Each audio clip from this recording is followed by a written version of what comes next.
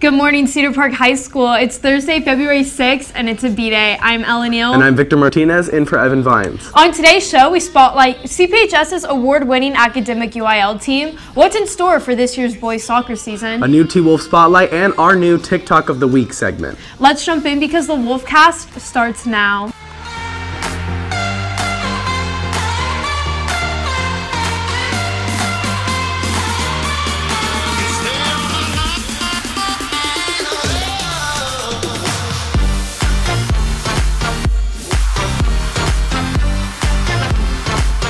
Many of you are familiar with our athletic and fine arts success. But this morning, Claire Mallet is highlighting another bright spot of student competition that doesn't always get much coverage. That's right, Victor. Here at Cedar Park, we have very successful academic UIL teams as well. Our social studies UIL team, for example, just won their most recent invitational in Round Rock. I spoke with students about the program and the work that they've been putting in. With topics like the Civil Rights Movement or the Soviet Union previously covered in Social Studies UIL, Mr. Marsh, the captain of Social Studies UIL, shared what this year's topic is and how students are preparing for their competitions, as well as what the competitions look like. This year, our topic is East Asia. So students are researching countries in Asia, like Japan, like China, like Mongolia. They're also reading a book about the history of Korea, and they're also looking at key people, key places, key things. And then the competitions themselves are, since it is academics, it is a test, so it is multiple choice questions and there is an essay as well. This is senior Erin Berry's third year in the program and the first that she's leading the team, which has been practicing all year. We've been doing a lot of practice. We have a book that we're required to read, so we've been discussing that and going over some of the information throughout the book. And then this semester we're going to focus on supplemental reading. We have a list of about 300 terms and countries that we have to know in depth, so we're going to do a lot of review on that this semester through a lot of different games, and we have a timeline that we use. This 30-foot-long timeline covers the history of Korea from 6000 BC to 2003. The program has taught Berry a lot, and there's a clear reason why she's been on the team for the greater part of her high school experience.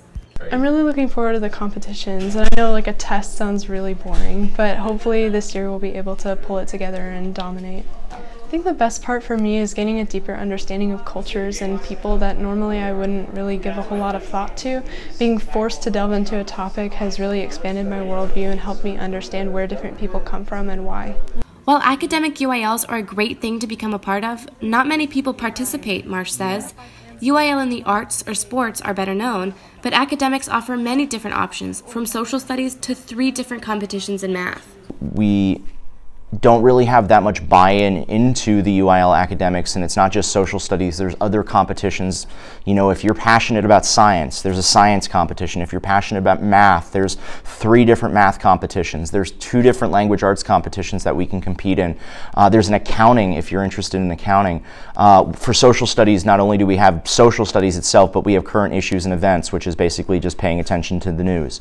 I think the biggest problem is just trying to get people to, you know, join, be motivated, whatnot. We have intelligent people here on this campus that are very passionate about certain things, and you know, if they would just take a couple minutes of their time to help us and join our teams, we'll definitely be grateful. Congratulations to everyone who competed at the Round Rock Invitational. Also, be sure to look out for a link to a form about academic UIL in your English Google Classrooms.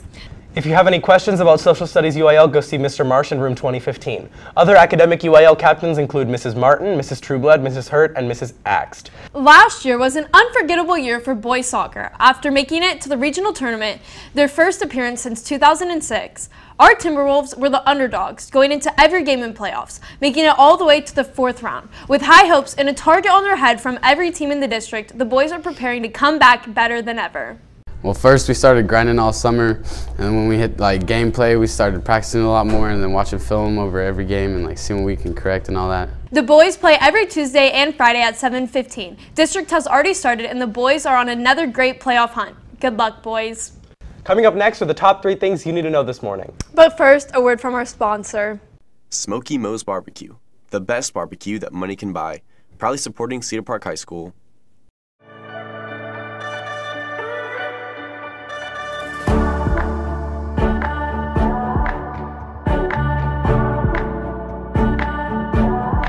Good morning, Cedar Park. I'm Maddie Bates, and welcome back to your top 3 things. First, Trump's impeachment ended in acquittal yesterday in the Senate. However, Senator Mitt Romney shocked the nation by voting against Trump's acquittal, the only Republican to do so. Since then, Senator Romney has received both praise and some backlash by many members in the Republican Party. Donald Trump Jr. took to Twitter saying Romney should, quote, be expelled from the GOP, end quote. Next, former MLB player Pete Rose asked for MLB reinstatement after learning about the Astros sign-stealing scandal. Rose, who is banned from baseball due to betting in games in the 1990s, stated, quote, there cannot be one set of rules for Mr. Rose and then another for everyone else, end quote. And lastly, Tesla CEO Elon Musk hinted that at a Tesla factory coming to Austin. Not only did Musk post a poll titled Giga Texas, with Giga being short for Gigafactory, Musk also changed his Twitter locator to Austin temporarily. I had no idea that Tesla was looking to expand. That's interesting. It's kind of bizarre because we already have a lot of companies moving to exactly. Austin, so Apple another factory. Yeah, I know exactly. it's crazy. So I don't know. I mean, it'll bring that kind of opportunity for you know, I feel like a lot of people are going to be moving to Austin. They already are and everything. But yeah. Thanks, Addie. Up next is a new T-Wolf Spotlight, and Luke Johnson speaks to a theater student about their upcoming performance. But first, these announcements.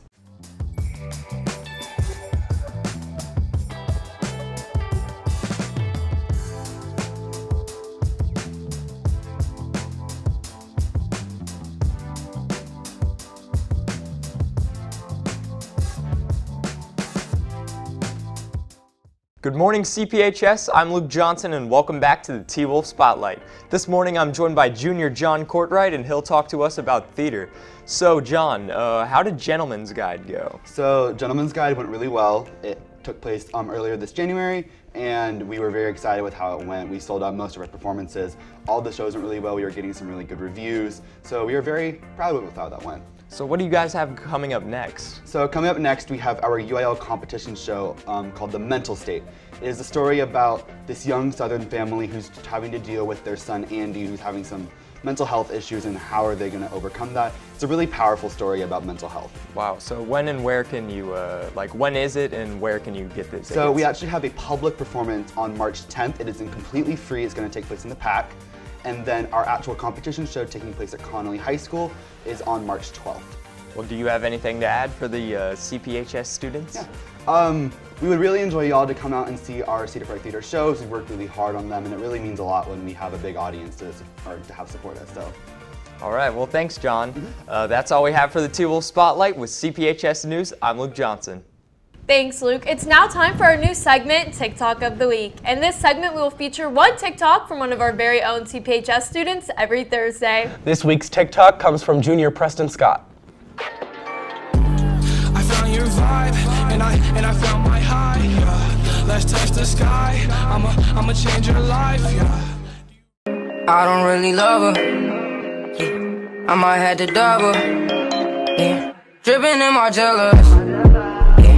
Dripping in my jealous, yeah. Dripping in my jealous, yeah. Dripping in my. Thanks, Preston. To be featured on TikTok of the Week, submit your TikTok on our Google form. You can find it in our Insta bio or on our Twitter at CPHS News. And that's all I have for today. Remember, you can catch anything you missed on today's show on our YouTube channel. Just search CPHS News. And make sure to catch the Wolfcast tomorrow for a story over Get Your Rear in Gear Colon Cancer Walk, a new segment, Weekend Destinations, a sports report, and your top 3 things. With CPHS News, I'm Ellen Neal. I'm Claire Mallet. I'm Addie Bates. And I'm Victor Martinez. Remember, to make it a great day or not, the choice is yours. Have a phenomenal day, Cedar Park.